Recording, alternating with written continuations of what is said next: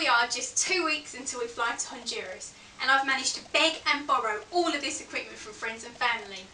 Also, our fundraising team have raised a staggering £1,000 each, so as it stands, the conservation trip isn't set to cost me a bean. Last week I had to get all my vaccinations done, and I can tell you that they really hurt. I had to get a rabies course done so that I can actually handle the bats when I'm in Honduras.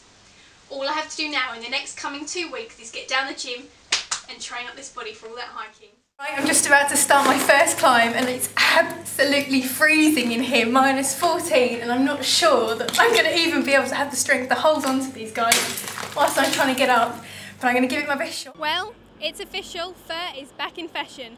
All the top designers have reintroduced it into their collections and the celebs are following suit. I'm here on London's Bond Street to find out what the general public think of fur in fashion. Hi there. Now, would you have the patience to camp out for a month just to catch a glimpse of a notoriously shy jaguar? Or would you have the endurance to trek through scorching desert to find the last remaining white oryx?